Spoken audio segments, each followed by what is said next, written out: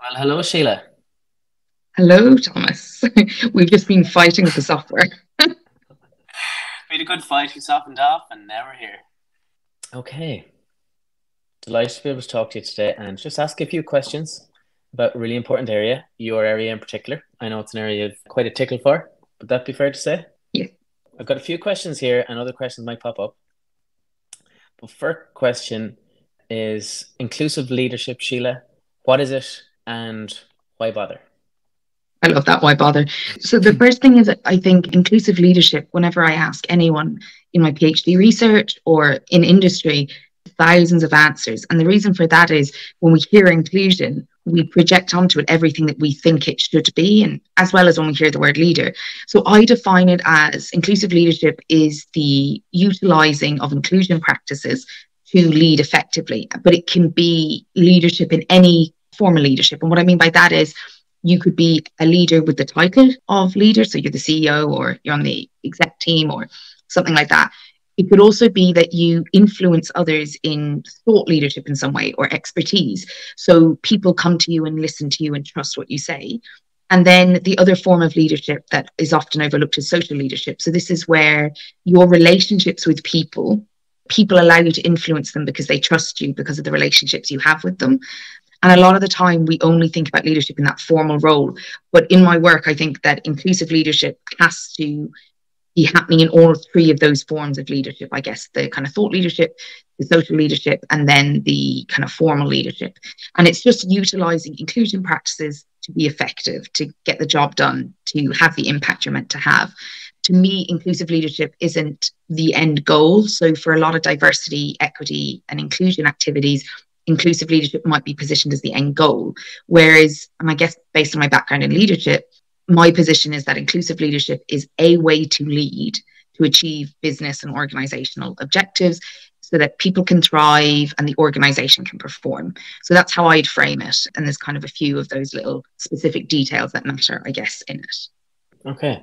What's the difference between inclusive leadership being seen as an end goal and inclusive leadership being seen as a way to lead? Yes. So inclusive leadership, if the end goal is inclusive leadership, and that's it, what often ends up happening is leaders can become distracted by trying to meet the needs of inclusion. So trying to be inclusive rather than trying to use inclusion to meet their goals as a leader, basically, is how I'd frame the difference. There's nothing wrong with the idea that inclusive leadership is the end goal. If you're doing inclusive leadership development, then you might want to be more of an inclusive leader. So you might be aiming for something. But the reality is that inclusive leadership is a social process. So it's an ongoing activity. I can't really say I'm an inclusive leader because I might have been inclusive in this moment, in this decision making, but in the next one, I might not be. So to me, inclusive leadership is an activity, it's a practice rather than something I got a certificate for or something that someone else calls me. So, for instance, sometimes people will say, yeah, well, my team say I'm an inclusive leader. And I'll be like, okay, so for your team, you're considered an inclusive leader, but would others consider you an inclusive leader? And then that's where we start to realize that the practice might be something that's more natural or easier in some settings to you than in others. And so using inclusive leadership as a way of doing all your work, all your leading, as opposed to just trying to be an inclusive leader, I think can help you stay on track. So leadership exists for a reason in organizations. That's to achieve organizational outcomes. And it can help you to use inclusive leadership as a way to do your job well, rather than be a lot of extra work that might not always feel like it's connected to the purpose of your leadership or your work. So that to me is kind of the difference. It's that it's aligned with your work and helping you achieve it, rather than it's an additional, extra, separate thing that you do. So, in reading your book, the very thing you're speaking about there is where I felt a lot of relief just fall off my shoulders because all of that extra stuff maybe I didn't realize I had in my head and my ideas about it fell down and I realized this is a way of it just made it a lot lighter. Like, if someone is listening now and they haven't read your book and they're curious to know about inclusive leadership, but it just feels like there's a right way and there's a wrong way. And if I do it wrong, I'm going to go, it's very wrong. I'm trying to point to between inclusive leadership that's aligned and inclusive leadership, this extra effort. And if it's wrong, I'm wrong. Yeah, so the first thing is that inclusive leadership will require most of us to adapt how we do things. So just to say that, because it's a practice, it's something that we will have to adapt in some way. But the difference is we adapt to achieve the outcome that we're aiming for rather than just doing extra things to seem inclusive, I suppose, is the purpose. I think your point about that relief comes from the difference between placing inclusive leadership as like a moral should, and that you should either be it or not, to a practice that everybody is can choose to engage with wherever they are in their career or in their organization, but that it's very practical and it's not about being worthy or unworthy or good enough or not good enough. It's actually about making the choice to use these practices so that how you lead can be more inclusive. And also, the title of the book, Inclusive Leadership Navigating Organizational Complexity. The reason that navigating organizational complexity is there is because inclusive leadership is not a one size fits all. And when we try to teach it that way or apply it that way, people end up overwhelmed with a list of extra things to do that might not feel connected to their own day-to-day realities or work. But also, what ends up happening is people forget that in our organizations, there are nuances and influences and considerations that we must all take into account to make the decision about what's the next best step forward. And that's true for inclusion as well. So the navigating organizational complexity means that there's sets of practices and principles we discuss in the book, but you have to look around you and say, where is the next place that I apply these concepts, these practices? What is most fitting for this, my reality right now? So I give the example sometimes in organizations, something that is popular in one organization is applied to another because people don't know what to do and they're panicking or they have anxiety. So they just kind of go, oh, that activity is the right thing. But they might completely miss the fact that the needs of the people you're trying to meet might not be the most important needs. And it might just be topical in another organization or because something is happening in society that people are discussing it. But actually, your organization might need something very specific so that people can perform better, people can thrive at work, they can get their work done, they can do great work, but that they are also thriving in the organization. And I suppose one of the things that I've noticed is that often inclusive leadership is talked about like it's a moral high ground. It can be talked about in a very critical way, very should, we should do this, we should do that, rather than engaging leaders and employees and people in organizations to critically think about how could I use this to help me in my reality? How do I use inclusive leadership to solve this problem differently? What I try to do in the book, because we're all human and we're all like doing our best most of the time, in my experience, that I try to help people think about how to use inclusive leadership practically, rather than having a list of ways that they're not inclusive or a list of ways that they are somehow deficit. So the book is very much written from a strengths-based perspective, utilizing that kind of coaching psychology. So I think that the relief you're pointing to is that piece. We're thinking about inclusive leadership as a practice. We're thinking about it as choices. We're thinking about it as strengths. Like lots of the time when I work with people, they are like, I'm not very inclusive. And then I point at multiple practices that were inclusive that they just never considered as inclusive. And then also we point at, oh, this is an opportunity to be more inclusive and achieve the outcomes you're trying to create. So I think a lot of that relief piece comes back to some of those kind of underlying principles that I work with in the book. So being strengths focused, not shaming ourselves or others, not furthering what I call splitting. It's a psychological term. It's where we kind of have to we decide something is good and something is bad, rather than something is, and then how do we work with that as it is. So I think that's kind of what you were pointing to. Some of that kind of those foundational principles are not just what I'm talking about in inclusive leadership, but trying to weave into the book so that as you're reading it, you're feeling, oh, I'm not a bad person because I don't know these things, or I'm not a bad person because I don't know how to do these things, or I don't even know where to start. I'm just a person when I'm starting. Now, what can I do better for the next step? Like, where are my opportunities for inclusion, rather than a corrective approach, which is what's wrong, what isn't good enough, what do I need to do more of? So I think that kind of ethos is weaved throughout the book, not just in what I've said, but in the approach that I'm trying to take in the book. Okay. I can feel it just you're saying it. So if there was leaders, managers, or people who are interested in inclusive leadership, or they've heard the word inclusive leadership, but they get confused about what it actually is. Sometimes there could be a lot of talk about something, but it can be confusing to know what it is, especially like I imagine in your world, you're in it every day. It's your passion, like you live it, you breathe it. you work in it, if someone is curious and interested, for example, if there's someone watching now and they're like, okay, this sounds interesting. What does this mean in my reality? One or two examples of inclusive leadership to someone who's just kind of starting to step their toes in and be like, okay, this could be helpful. And I'm actually, from listening to Sheila so far, I'm after realizing, oh, this doesn't have to be really hard. I can actually bring myself to this. So I suppose inclusive leadership is complex, and I don't want to pretend it's not, but that doesn't mean you can't move forward. There is this saying, somebody I worked with, Deirdre, she used to say, how do you eat an elephant one spoon at a time, for not to eat any elephants. But I think it's a good example of inclusive leadership does mean loads of things, and there's multiple layers. What we can do is start to alter small defaults that we have so that we can use inclusion to get better results. So for instance, a lot of the time when I'm working with people and they're making decisions about something, I might say to them, oh, did you ask somebody that? Like, did you ask anybody? Oh, no. Well, if you did, that would probably be the starting point for a more inclusive experience, because somebody would give you information that you could make a decision on, rather than you thinking you always have to have the answers. The other thing is, it's a bit of a concept, but rather than thinking individuals perform individually, so thinking that your performance is solely down to you, or that anyone in your team or anyone you work with, thinking about performance in organizations from a collective perspective.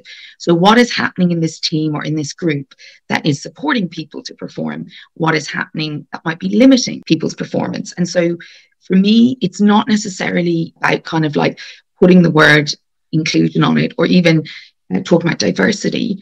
It's really about saying, okay, how do I, include more so that we can get more robust, more rich results? And one of the things that I say to everyone is, inclusion is everyone's business for one main reason. We all need to be included to perform at our best. For us to thrive, we don't want to be wasting energy on not feeling like we belong or hiding our uniqueness. So inclusion is everyone's business in an organization, because it's directly related to how people feel at work and behave at work. And so you don't need a leadership title to bring inclusion to life. You can just start to include people, to consider things you haven't thought about before, do things with others and not just looking at it individually. So first of all is, you can ask people questions rather than assuming answers or making decisions. The second thing you can do is you can think about performance in a team kind of environment perspective. So you might say, oh, our team is underperforming, or, oh, I'm really struggling to perform, or, we're not meeting these deadlines. Rather than just internalizing it about individuals, you could ask, what is happening in this environment that we could improve to help others perform? It doesn't mean that individuals aren't also responsible, but it means that we're thinking about the environment together so that we can think about what might be a way of supporting performance. And then the other thing I would say is, if we were being inclusive, what we're doing is we're managing our power. And I talk about it in the book. There's a whole lot on it in the book. But what I mean by managing our power is, we're not just always feeling responsible for delivering. It's always up to me individually, or I must always have the answers, or I must always be the smartest in the room. What we're thinking about is, how do I share power? How do I leverage the wisdom in this room of more than just myself or just an individual?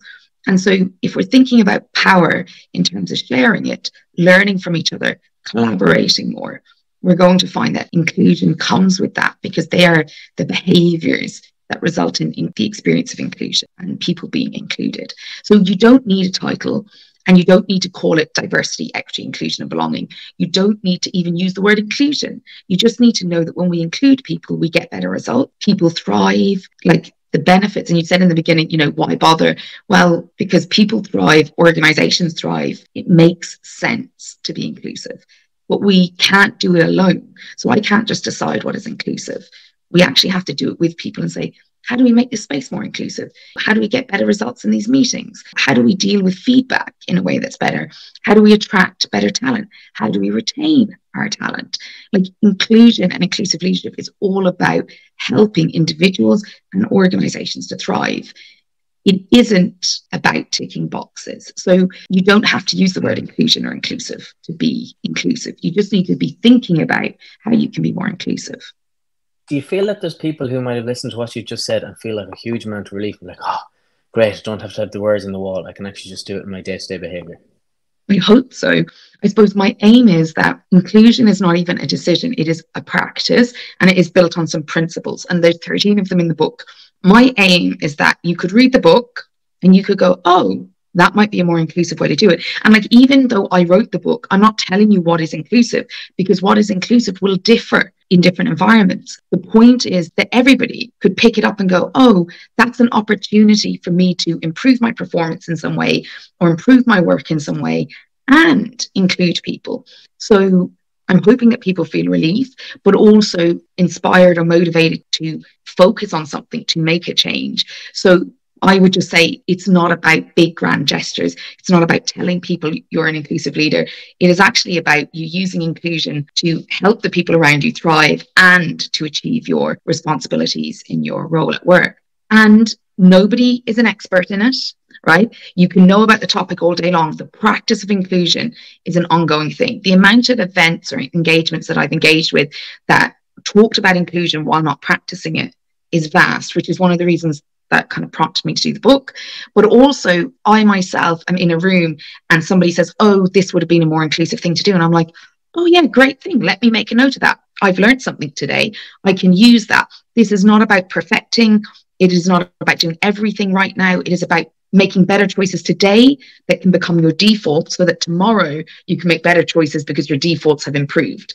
It is about, and I guess maybe it's my coaching background or kind of org development practices, change happens over process and over time and over practice. And my focus is on helping actual change while acknowledging that organizations have different contexts and you can't just decide something is or isn't inclusive. The context has an impact on it. The system has an impact. And so, yeah, I hope people feel relief, but I also hope that the relief gives them room now to practice something rather than to lay back, you know. Yeah. Would you say that your book is an invitation to evolve? I guess from reading your book myself, I really felt like, oh, where I am is good, and there's information here that can help me improve. Versus, sometimes you can read books and I don't know what it is. Sometimes you feel like, oh, this is the expert, and I need to do all those things. What is it about your book that you feel would be helpful? Yes. So I think we had this conversation when you read like one of the very early drafts. It is an invitation, but it's also, and I say this in the beginning, I'm giving you things to think about. I'm not telling you what to think. I share what I think, but it's really important that people have a relationship with it rather than take what I say, digest it, and accept it. There's a piece here about critical thinking, and it's an invitation to think about these things to then kind of decide how you yourself want to move forward. The other thing is, I think because I use a trauma-informed approach in all my work, I'm always thinking about how the experiences of trauma are in our workplaces and in our individual lives in lots of different ways, whether we identify with it or not. Trauma-informed approaches are good for everyone, even if people haven't experienced trauma. And so I try to write the book with that trauma-informed lens there. So not using shame to instigate kind of action, not creating like emotional reactions that are triggering shame, not good enough, that provoke a sense of urgency, but not from a desire to change something, but from a desire to get away from a feeling. So I try to use a trauma-informed approach in the book, as well as like the choices in the book. So choice is a big part of being trauma-informed. So I try to have choices in the book, reflections, the ability for people to move through the book and have a different experience to others rather than setting something up as right and therefore everything else is wrong. There are things within the book, and I have two fabulous contributors, Dr. Liz Wilson, who has two fabulous papers, the 2023 and the 2024, which is the 8 inclusion needs of all people. She's contributed to the book. It's fabulous. And then also I have Lynn Killick from Leading Kind in Scotland. And Lynn's contribution is really interesting as well. And all of us, we've written from this perspective of, so that you have understanding, then you can make choices. Here are some things that don't work very well. Here are some things that work better. But it doesn't decide that someone is right and someone is wrong, or that there's only one way to view this, because there isn't. That's why even the academic research, there's not an agreed definition on it. In industry, all the work I've been doing, there isn't an agreed definition. Some people think inclusive leadership is just for people who are marginalized, and inclusive leadership does need to meet the needs of people that are marginalized. But in organizations, if your inclusive leadership isn't about everyone, it's not inclusive. So I think we don't use kind of othering or polarization or kind of assumptions that just because some people might have privilege in some areas that they don't in some other way have needs and supports in the workplace that need to be considered included so that they can perform.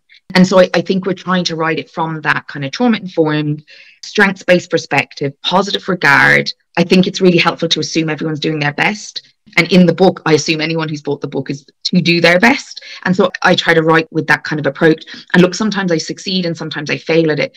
But I do think that a trauma-informed lens, even how it's written, is really important, because there's lots of marketing out there. There's lots of different teaching approaches that people utilize, which is based on kind of triggering feelings of shame or people not being good enough or fear of missing out in some way.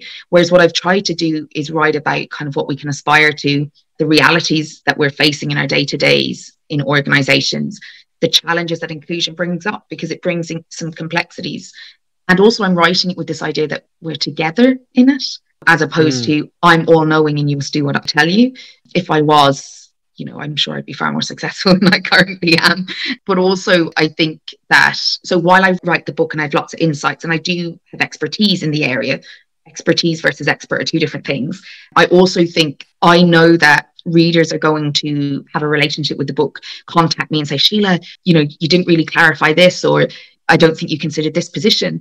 And therefore we are in the book together, like we are in contact. And while I had to commit to something to publish the book, I'm sure in 10 years, I will have to look back on this book. I'll have learned loads and need to edit it and change it. And so for me, it's a we thing. I think the book is, to the best of my ability, written so that we are going on this journey together. I might be giving you some tools, skills, strategies, concepts, ideas, previous successes, evidence from research to help guide you in your decision making. But where you end up will be different to other readers and to, where others end up, because I leave room for the complexity of your organization, the reality of who you are as an individual, your values, your challenges. I leave room for that reality. So rather than me pointing at what good looks like and that there's only one outcome, my goal would be, and like I put that big goal out there in the world to support 1 million people with inclusive leadership. Well, that's only going to be possible if people read the book, bring it to life, and then they have a ripple effect. You know what I mean? They go out into the world and they're having an impact on other people. So people will bring this to life in different ways. And I wanted to leave room for that to happen. I just don't think that that's effective. Like, how could I write about inclusive leadership in a way that doesn't actually utilize the practice of inclusion or even leadership? If I was to write about it as if I'm the only one setting the direction. Like, I am writing on the back of amazing people. Like, there's so many references in there, but also so many people have inspired the work. I didn't just start one day. You know what I mean? There were these influences long before I even knew I was being influenced. And those things have shaped where I've got to, but other people are going to pick it up and shape it in their own way. And because I want to include other people's shaping of it, I don't want to be the one limiting it to one definition of it. Yeah. Okay, lovely. Very thorough answer. Time-wise, I know we said we want to go on because as we would probably talk for the whole day if we could. If there are people who'd be like, want to be inclusive, but they're like, nah, I just don't have the time for it. Sounds great, I just don't have the time for it.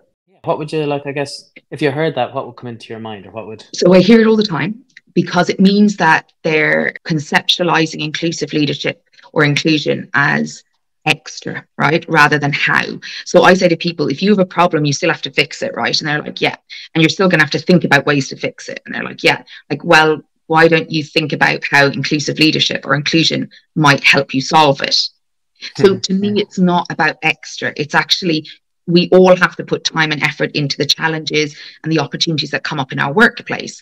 So I talk to people about it. Tell me your main challenge, and let's talk about how inclusive leadership can help that challenge progress.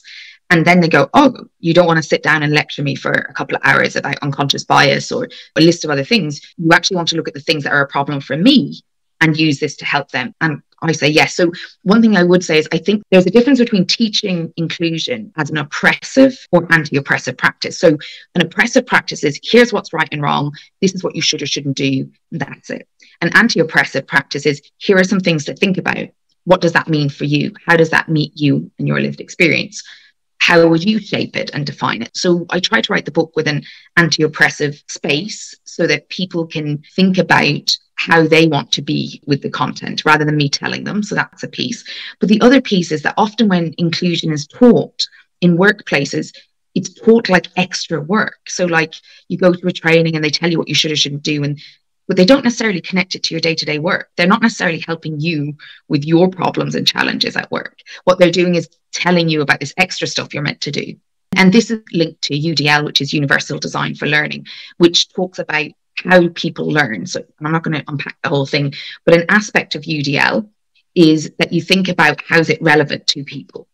What I talk about is how do we use this to help you with the things that cause you challenges or take up your time or the goals you have on your table already. How does inclusive leadership help you do your role and work better? Because you're going to have to put time into it anyway. So let's make it part of the solution rather than a separate piece of content that you must go and learn about that feels like it's not connected to your work. So one of the things I would say when I work with leaders, even before I use the term inclusive leadership, I would work with leaders and a lot of the problems they had were better solved by an inclusive approach. So what I mean is, like, people would say, you know, I'm having employee engagement challenges. And I was like, okay, how are you solving them? And they'd usually just be using something, a certain approach. And I'd say, well, if we actually got good feedback or we thought about what people's needs were, or we discussed things with people before making that decision, we might get a better quality result. That's a great idea, Sheila. Well, that's just an inclusive practice, right? So for me, inclusive leadership is about how you do your job. It is not an extra job. You can do it and not be inclusive, or you can do it and be inclusive. And we know from the research that when you do it and you're inclusive, you're going to get richer results, better outcomes. Inclusion and inclusive leadership is part of your everyday problem solving, goal setting, achievement kind of orientation. It isn't, in the way that I work with it, about extra or about just like being able to use politically correct terms or tick a box. It's actually, how can you use inclusive leadership to solve the challenges you see every day? And I joke, because I talk about my nieces and nephews quite a bit, like, nobody's going to teach me about inclusion more than my nieces and nephews, because, you know, I could have a problem or a challenge and I could tell them do something. And then I realized that if I created buy-in by utilizing inclusion more, helped them in the decision making, what will we have for dinner? How will we make that? How will we solve this problem?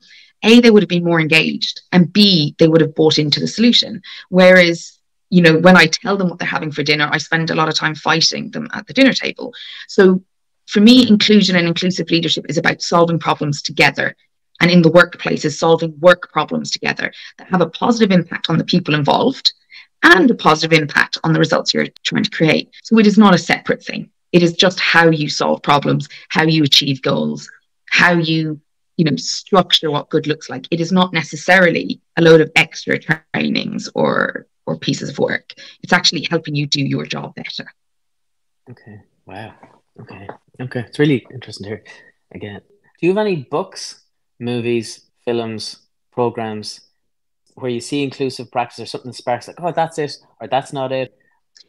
When I was writing the book, I did get some input, and I have a playlist. So it's from people who wanted to contribute what songs they wanted. So isn't the most diverse selection because it depends who contributed, but I'm open to people adding and suggesting songs.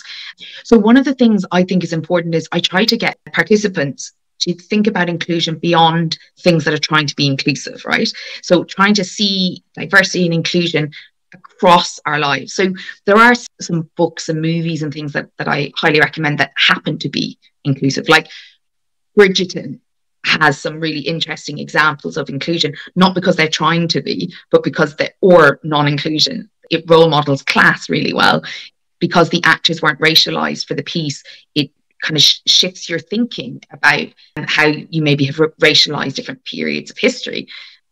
There is a film that I saw over the weekend, Reindeer, I think, or My Reindeer.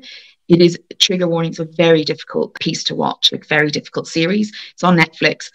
But what it does is it uncovers some very different experiences that people have, from abuse, stalking, grooming, low self-esteem. And a lot of people, when they think about diversity and inclusion, they don't think about the multifaceted nature of human beings. They just think about identity. And while identity is an important part of it, I find that different films like that can kind of get you to think differently, which is an inclusive practice. Then there's also things like the film about Ruth Ginsburg, which was I think she's the first female Supreme Judge in the USA. And her life story is quite interesting. There's also Hidden Figures, which is brilliant, about contributors in NASA who were, I think they framed it as people of color, is how they frame it in the film, who were just written out of history, and just shows you some of, examples of their lived experience, but also the examples, contributions they made to history that we know nothing about. And I think these kind of things are really important, that we're not just looking at inclusion movies, as in the movies that are trying to demonstrate inclusion. They're helpful, but I think we need to go beyond it, and we need to look for where examples of inclusion or exclusion are visible in our media experiences without necessarily them trying to highlight it. It's in the movie that we're watching. There are quite a few films that can be quite helpful to get you thinking about inclusion in different ways, but they haven't been written with inclusion in mind. Okay. And last thing, if someone's watching, where can they get your book if they're interested? Thank you. So if you go to my website, silewalsh.com, SILE Walsh.com, and you go to the book, you'll be able to get a link to buy the book. But also there is a kind of sneak peek into the 13 effective inclusive leadership practices and principles, where you can see kind of a sneak peek of what I've written in the book, but it's also slightly part of some of the stuff you brought up. Those practices and principles represent some of those underlying kind of pieces that I utilize. So they can also download that by going to my website, because it's on the top banner. You can actually sign up and download that straight away. Okay, brilliant. And I look forward to hearing more as well about your book. Thanks a million, Thomas. Take care.